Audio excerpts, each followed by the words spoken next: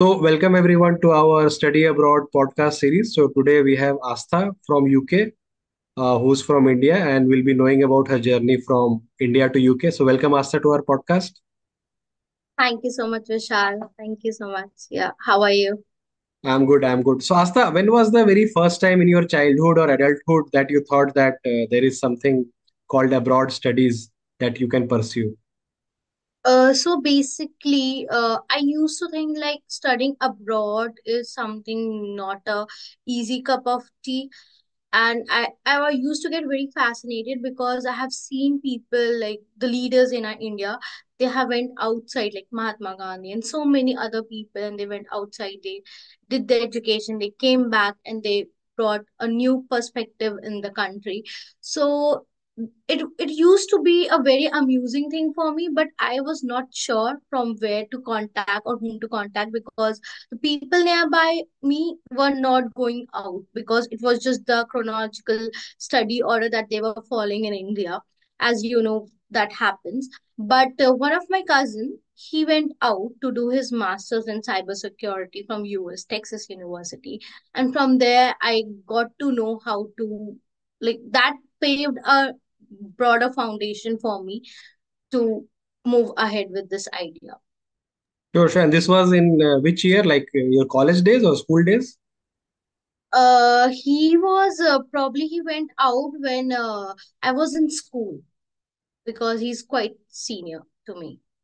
Sure, sure, sure. And how many universities, colleges did you apply to when you were thinking about study abroad applications?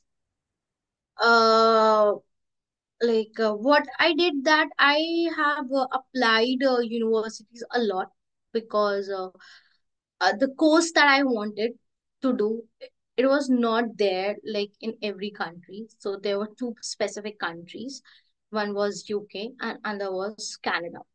And in Canada, you have only I had just selected four colleges in UCL and some more other colleges. And in UK, I have limited set of uh, universities which were providing my courses, but they were more into a non-technical side, like not into IT one, not into technology, but maybe more on the construction side, because I guess a lot of project management thing needs to be done on the construction side, like infrastructure projects. So I wanted something which goes aligned with my IT thing, and I could delve into a more wider domain, like along with the IT, I could learn about how the construction project is gone. So I can just get my domain expand. So that's how I applied around 15 to 20 applications in the in the UK. And because it was like two courses mixed, one was in MIM, that is Masters in Management, another was in Project Management, and the last option was to do a MBA. Okay, okay. So, but only UK, right? Like you didn't apply to any other country. No, earlier I was chasing in 2022 when the co after the first COVID wave, I did got my offer from a couple of other university, like from Canadian universities along with the UK, but I didn't go there. So it's like I have been filing applications since very long time, and it's just that it was my I got the guidance from the people that I should take the experience and then go, and somehow I just ended up not going, joining the college or uni. But like specifically when I was coming here this time, I just focused on the UK because I thought I won't be going to the Canada because I don't think so. The cold weather will be more suitable for me. It was very harsh even in UK. So yeah. Sure, sure. So, and you got like some offers and you chose one of the university. How was that final decision of Yeah, joining the college? I got couple of offers, and I chose the University of Liverpool specifically because of the modules that they are teaching. So that's how I ended up here, Okay, okay. because Any it was really scholarships? difficult for me to choose. So I made sure that I went through all the modules, and on the basis of the module, I could just align my goals, and I was able to choose the uni. And coming to the scholarship, I got the two scholarship. One was the Vice Chancellor scholarship, and other one was the uh, Commonwealth scholarship because we fall into a Commonwealth country, Kings.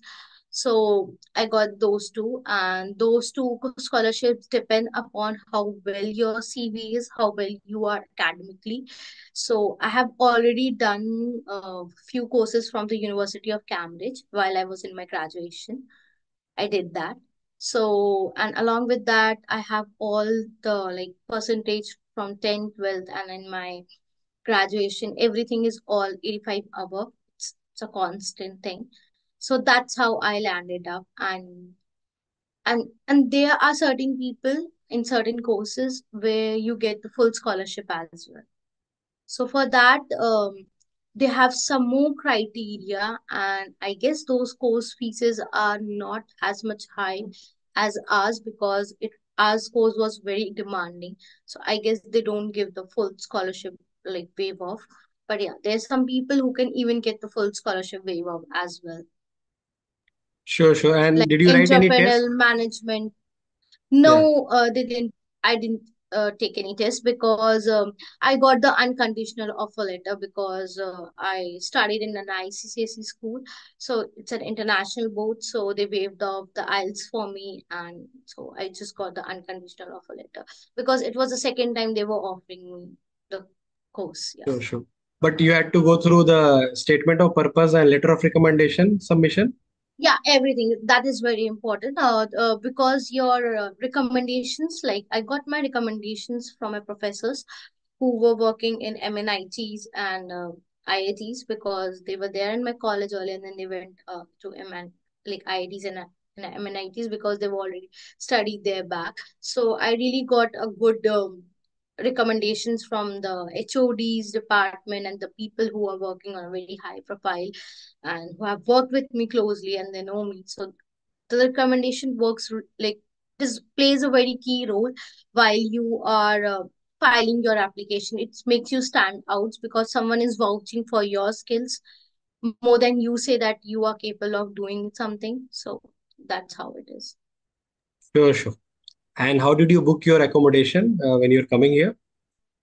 I booked my accommodation through Amber Student because I filed my application through the consultancy, and through that consultancy I was able to do this. It was a GB foundation, and through them those people they like introduced me to the Amber Student, and I booked my accommodation and they sorted me out with everything. They sorted me out, like even the payments thing they did for me, and then I just transferred them, and everything went smooth. So in this Amber student accommodation journey, there was any hiccups or it was all very, very smooth? And how was the process like? Could you throw some light? For me, it was very smooth because I was able to book my accommodation prior 2 months, and I got it on a very good price. And along with that, they recommend you your accommodation to the nearby uni, which is a student accommodation as well. And they tell you how much distance there, and you can you can ask them what all services they provide, what all services they don't provide, and certain questions that you have in your mind and confusion. So they are quite helpful in that, and they really help me. Yeah. Sure, sure, sure. And this accommodation service you used, and there was no like, I mean, whatever you see in the picture and what you got ultimately was almost the same. There was no like surprises later. Uh, yeah, it was not much surprise later. It was almost the same. Yeah, obviously that is a 3D image that is being shown. So obviously I cannot expect that what I have seen that 3D image that will be there. But yeah, it was nearly everything was all the amenities were same. Like nothing was being faked there. So yeah. So this accommodation booking is very similar to bookings.com and only for student accommodation, let's say. I mean, it has all those features exactly like filtering here and there if you have used it Yeah, or you yeah, haven't. yeah, completely. And you know what? I'll tell you, I didn't even do that. They gave me few certain options that these few accommodations are near to your working area, and you can choose it this much per week. That amount will be there, and these all are amenities, how these many people will live with you, whatever. So they have just given me a small 3 to 4 brackets for me, and then I was able to decide in that 3 4, because I knew, okay, this is a distance I want to live around my like place, like my uni, because I want to just work, I don't want to travel. So that really helped me a lot, because maybe like, you know what, if I'm there, even if I'm seeing it from the Google map, it doesn't show the correct, because in India we measure in kilometers, but here we measure the distance in miles. So it just creates a confusion. Sure, sure, sure. And what about your visa process? Was it smooth enough, or you had any hiccups in the No, my visa visa application? process was not smooth enough. It was a horrifying, a nightmare, because I filed my visa on my own. I filed all my application on, and I think that everyone should do that, because not everyone, I guess so, but yeah, you should do that. So there was one friend of mine, he told me that he did his all the application and everything, even filing application to the university as well. And he did everything on his own, and he guided me, because my counselor was not very prompt in doing all these things, and I was quite stressed, because I wanted to make sure that I want to file it right now, because pound rates went down, and because I need to pay my fees and all then and there. And then I filed my application late in the night. And make sure that while filing your applications, that you have very clarity about what type of scholarship you have got, because basis of the scholarship that you get, your visa fees is also being waived off. So you just need to pay a certain little amount just for the stamping thing. That's it. You don't have to pay the IHS fees and other medical. No, no. You sorry. You have to pay the IHS fee. That is the medical fees, but not the visa whole visa fees. It's just the stamping thing you need to pay. It's a very small handful of amount, like 1,200 or 1,500 something. So it's very important, because I didn't made the mistake. So Yeah, yeah. And which flight did you book for your coming here? I booked my flight on my own, and I did the Turkish airline to come from here. So yeah. And were you flying alone, or you had some people with you? I did had some people with me who like who we made a WhatsApp group, and we met through Facebook, and then we made a big WhatsApp group, and then we came together. So yeah, I did have few people, So couple of them. finding these people is easy, or is it like for easy for everyone? Was I it easy for guess you? Facebook is playing a major role in it, and it is really very, very helpful. Facebook page groups like these. So I just started to find the groups link pages like UK, Liverpool, something, something, and then I posted. Then I met one of my friend, like who's now my classmate, and then from there he added me to the group, and that's how, because people in our university, the Indians, they took an initiative that will create one WhatsApp group for everyone where we can communicate. So, like while coming here to filing the visa process, everything, I was in communication with the people who went through, and people were passing on their learnings and what all do's and don't. So that really helped me a lot. Sure, sure, sure. And you took like Delhi to Istanbul and Istanbul to London, or what was the trajectory like? So my flight was like New Delhi to Istanbul, and Istanbul to Manchester. And from Manchester, I did a cab to come to Liverpool. And how much time was it, Manchester to Liverpool? Manchester to Liverpool is a very short time span. It just takes around 45 minutes to reach. That's it. By a Okay, cab. okay. Yeah. And you already had your accommodation booked, so you directly went to your Yeah, accommodation, right? I had my accommodation book. I spoke to one of my friends. See, I'm coming late in the night, and the people were there in the reception. I got my keys, and I have to just, after getting my keys, I just went to the accommodation. Yeah. Sure, sure, sure. And once you settled here, how many days after your classes started? Uh, like I came 1 week, like 1 week prior. Like so, it's like roughly around 8 days I came early, and then after 8 days, my started classes started in a very full swing. But before our classes started, we did had one full week of welcoming week. I guess that is very good and essential for you to get hands on the basic thing that you'll be needing to use in the university. So yeah. Sure, sure. And what about your cooking, cleaning rituals? Were you used to it or you learned it here? I am used to it because I am outside till my 12th standard. I'm in hostels only, and then after hostels, I was working alone. So I am very used to it. But here it's very different than from India. You still get some help, but here you don't have to. You have to manage everything like cooking, cleaning, and then chopping, getting the groceries done, and that too in winters you have to walk and every it's not easy. You cannot get the bus till the Tesco store or something. You have to walk. So, and then you have to walk with weights and everything. So it's not easy. And I I was able to manage things because I had created the schedules that really helped me to manage things, and that's how I'm still managing my stuff. Sure, sure, sure. And once you started your college, the very first few days, what were the key differences in the way the education works, the way of teaching, the education system itself, UK versus India? Uh, it's a massive difference, to be honest, I would say, because in India, usually the teachers or the professors they come, they do interact, and but in the classes are not pretty much big, but it is big, but not diversity is not there. But when you come to UK or any other countries, the diversity is there, and then you need to find the inclusion in it.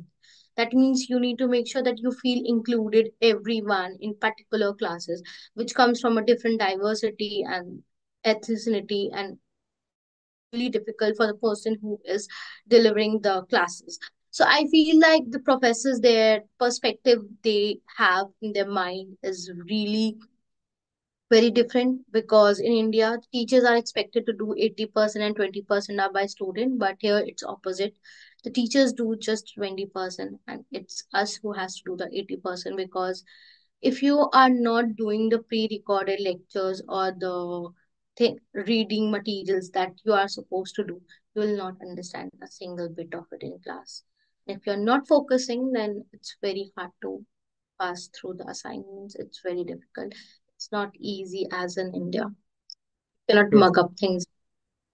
So, how was your assignment process? Was it easy for you? Was it hard for you? How did you cope up? Earlier it wasn't easy because I wasn't able to understand what I am expected, what my professor expecting from the assignments. And firstly I used to be like, why am I doing this assignment?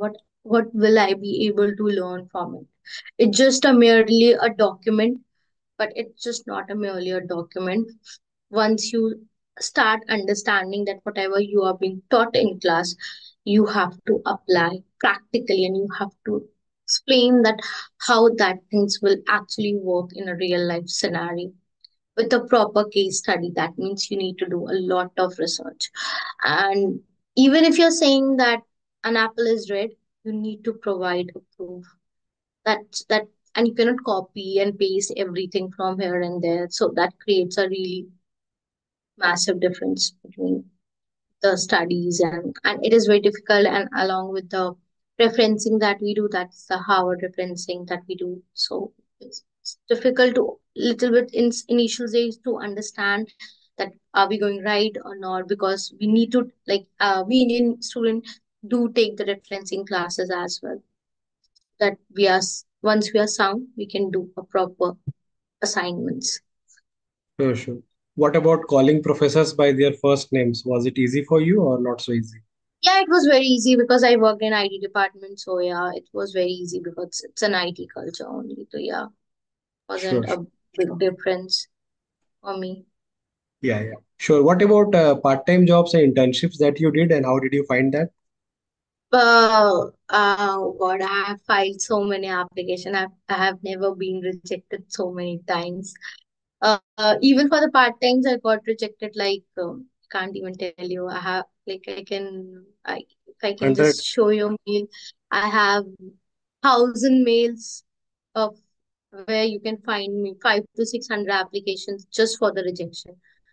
So I would say for the part-time thing, as soon as you land, start applying for the part-time job. Start showcasing your skills. Make sure that whatever you have worked, you need to show them properly. And along with that, there is a lot more about how you present yourself. So CV is very important that you tailor your CV for the part time as well as the full time, and that can only be done when you start applying from the very first day. When the last day comes, when you get the finally job, then you'll get your refined CV, because you'll keep on changing the things and learning from the interviews, people, and do go back to the employer or someone, ask them why they rejected you. That's a basic thing that people don't answer so easily, but there are some who really give you the constructive things to work on yourself. So yeah. So did you use LinkedIn or job portal for most applications, and how was your final connect? For the part time, I was using the Indeed. I use Indeed. I read total jobs and CV libraries, and then I went to the suppose McD. I went to the McD careers website, and then I searched it location and I applied it. So yeah, for the full time, I'm using LinkedIn uh, mostly because LinkedIn gives you the like precise, to be precise, correct job openings, and it is very much updated. So for the full time, I'm using LinkedIn, and even total jobs and reads as well, and sometimes Indeed. Sure, sure. And somebody recommended you these platforms, like yeah, like your teacher or career Yeah, counselor. yeah, my seniors, they recommended me, and along with we have the career coaches in the university. They do recommend you what where exactly you can, and we also have the career fairs.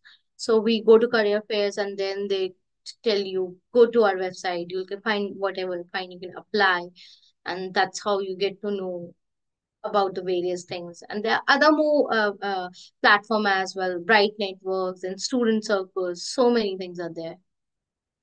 Sure, sure, sure. So you are all working as a sales consultant recently, right? Could you tell us about Yeah. that job? What are you doing there? I am working there as a part-time. So I am working as a sales consultant. So I just basically see what how the sale is going for the store, and what kind of what shoes are the best seller shoes, what exactly we need to order, how the placement of the shoe or apparel thing need to be there so that the customers can get their eyes on the high demanding things and they're able to easily find it.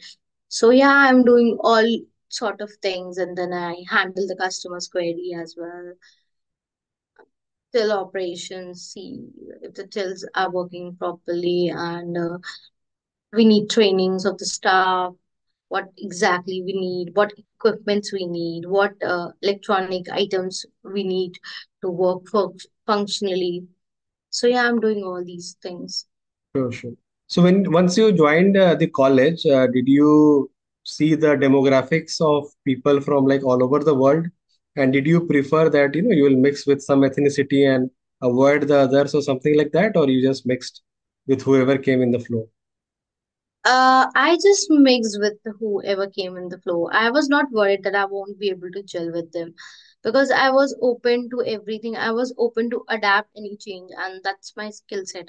Adaptability is very important, and I don't think so. This, if I'll say that I won't talk to this particular ethnicity or won't do this kind of work, then I won't survive here.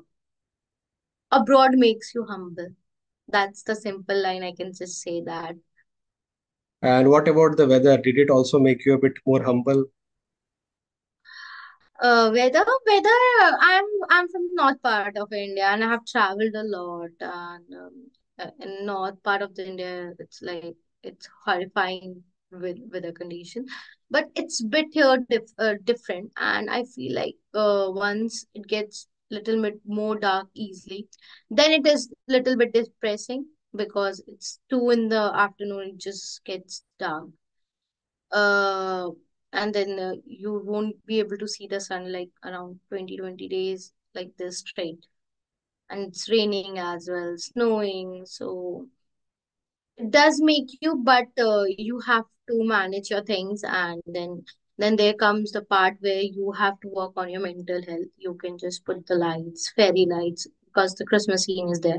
You get the lights. You need to decorate. You should decorate your places where you are sitting, working, and there's a lot of get-togethers happen when you can meet people, and that happens in a closed space. So yeah, I guess that doesn't matter as long as you are just walking on the street or just a little bit traveling. uh then only it's a big issue, not much, I guess. So it Sure, just sure. depends, you have to manage, you can't do anything about that. Yeah, yeah, yeah. And what are your future goals for the next few years? I really want to work as a delivery manager, like down the lane. So I'm just focusing on to get a like proper full-time job as a IT project manager, and then head over to a delivery manager. Sure, sure. Coming to the very last question now, Astha. So, what advice would you give to younger yourself, the aspirants back in India or anywhere else who want to study? Who are coming to abroad? Yeah. So I would say take experience before you come here. Uh, Make sure that if you think that you can really, really want this, and you really want, you can just stick to the plans that you have thought in your mind, and you are able to execute it, then only come. Because the life here is not a fairy tale, because it seems so good that, oh, I'm sitting at the broad, and oh, you are there, but here the scene is very different. So it's the other way around, how the people portray it. So I would say it's not bad here, it's just that the things get stiffer, and everything is not easy over here. You need to work hard, really hard, to get through the things, even a single thing that you achieve here. And along with that, the way we are used to live in India, back in India, and the way we are living here is quite a massive difference, because you are very independent. So I feel like I was thinking that back in India I'm independent. No, I wasn't. Now I can say that now I am completely independent, because when you come out of the house and you come to the UK or any other abroad country, then actually it the main thing that is tested is how much you are inclined towards your goal to achieve. So I would only say that make sure that you take a proper relevant experience, you work on yourself to fill up all the gaps, make sure you have right skill set, and work on your communication skill, work on yourself that pulls you down, and don't be afraid that job is not there or this is bad. Come and try, give it a try. You never know what will work for you, what will not. So some days you'll be very glad that you took this step to come out of your comfort zone, and some days you'll regret it. So it will, you'll see the both side of it, and I feel that in that midway you will be able to find your path. So yeah. Sure, sure. What about LinkedIn recommendation for the youngsters, like school student, college student? Should they have an account? It's very, yeah, I guess so. It's very important to maintain your LinkedIn account. And if you can do it after your school, it's like once you start your college, you should do that. When you're in school, it's fine. If you want to do that, it's very good. Like it will create a huge impact, because I guess it will make you stand from the other people. But I feel like LinkedIn is more of a working professional platform. So if you're not there in school, it's fine. But once you start your college, you should be very active on the LinkedIn. You should make sure that your profile speaks for you. So like you, it's like it should tells you the basic thing, and then the other person should get curious about you and should come to you and ask, like, can I have your CV so that I can just know what exactly you are doing it. So I guess LinkedIn reviews, LinkedIn recommendations are really important. Sorry about that. So LinkedIn recommendations are very important because it did play a major role in me getting my internships or my work. Yeah. Sure, sure. Thank you, Asta, for your time and sharing all these insights on the UK and the job market, etc. So have a good day. Thank you. Thank you. You too. Bye. Bye.